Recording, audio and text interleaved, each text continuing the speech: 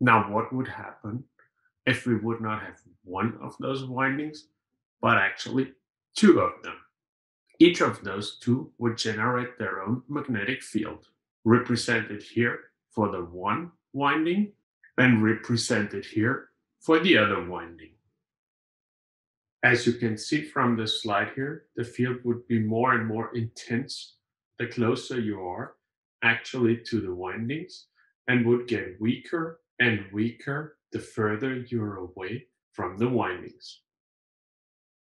An AC voltage V1 across the terminals of one of the windings will generate an AC current through those windings of a current I1 as a function of time, versus the voltage V2 across the other winding would generate its own current through the other windings, called I2 here.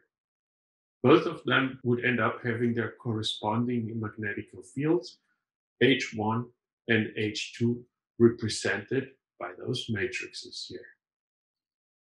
As soon as those two come closer to each other, the magnetic fields going through here and going through there would start to interfere with each other and couple through both of them, represented by the common magnetic field lines from the red wire here.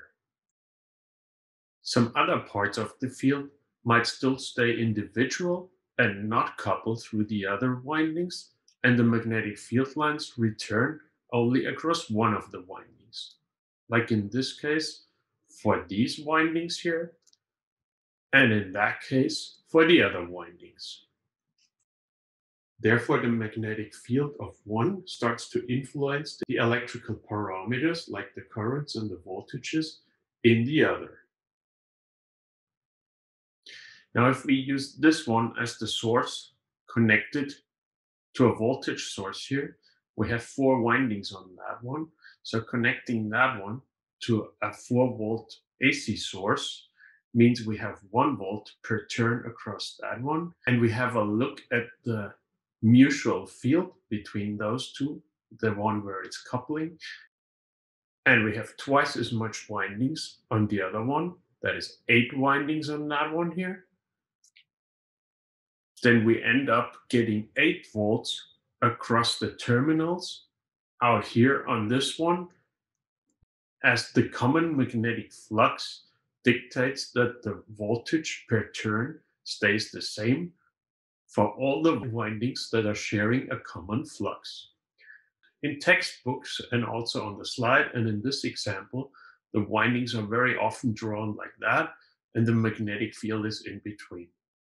Practically, you want a very good coupling on a transformer or a coupled inductor, and you put those windings straight on top of each other. You wind interleaved, you put them into each other, or you first wind the first one and put the other one right on top of it.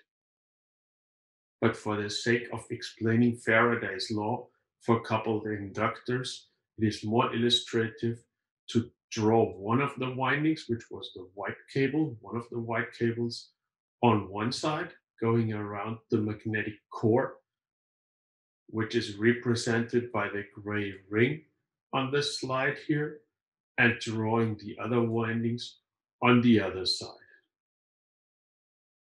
Now on the slides, we have 3 windings on each side.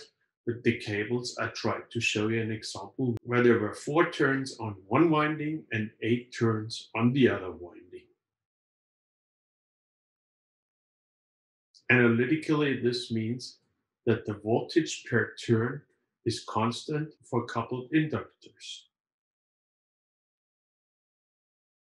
Furthermore, Amperes' law says that the sum of the number of turns times the currents running through those turns for all the turns around one magnetic field is equal to the magnetic flux divided by the AUL value on the other side of this equation.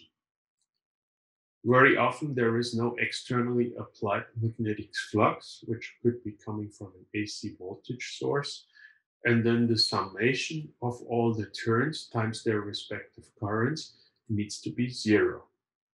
Going back to our cables, the one with the 4 windings, which has 4 volts across it, so 1 volt per turn, could, for example, result into 2 amps running through the whole thing.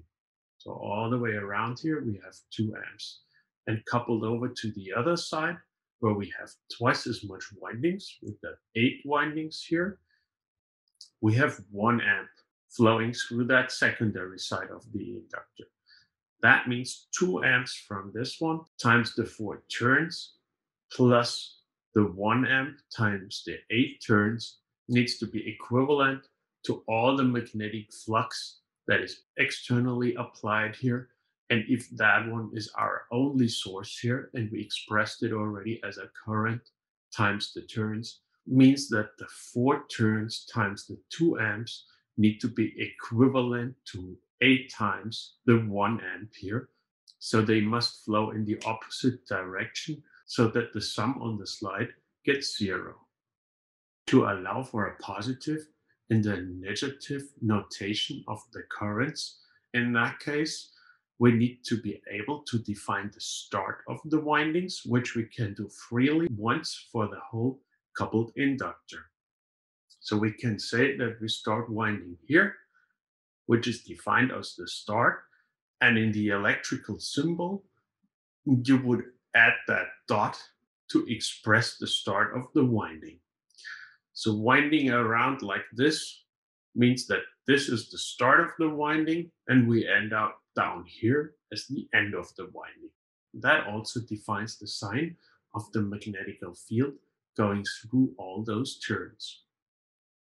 Now, having defined the direction of the positive turns, the start of the windings from our first windings here, the second one needs to follow the same convention. And if we go positively around that way, means that our second winding also needs to be wound around in the same way.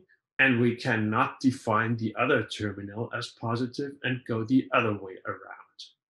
Note that you can flip the inductor, and then both of the starts of the windings would be on top. But the direction the inductors are wound is still the exact same. Now, for the electrical symbol, we indicate whether the second inductor is wound exactly the same way or the opposite way, as is represented here by the red or the blue dot.